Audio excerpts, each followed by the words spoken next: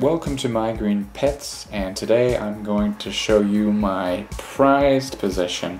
This is a 15-year-old Vanda orchid that has been allowed to grow and grow and grow without being divided, and it is now enormous. As you can see, it is gigantic. Currently it's in bloom. It has 6 spikes, and it actually had 7, but one of them has already faded and been cut off. And I'm not sure what variety it is. Unfortunately, I don't have the name. I've been told that it is Pachara Delight, and it does seem to match photographs of that, but of course I can't really confirm what that is. But anyway, just look at this plant. It is absolutely fantastic.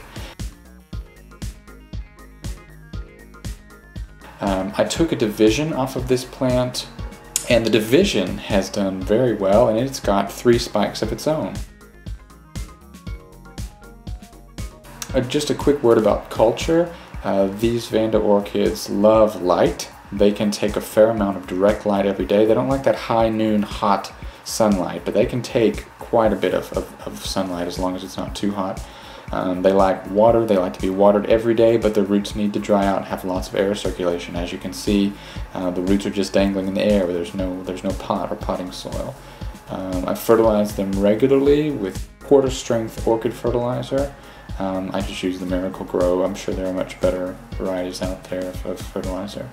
And it seems to be doing very well for me. As you can see, it is an absolutely huge plant, and I hope to continue growing this plant in a great way. And we'll see you next time. Thank you for joining me.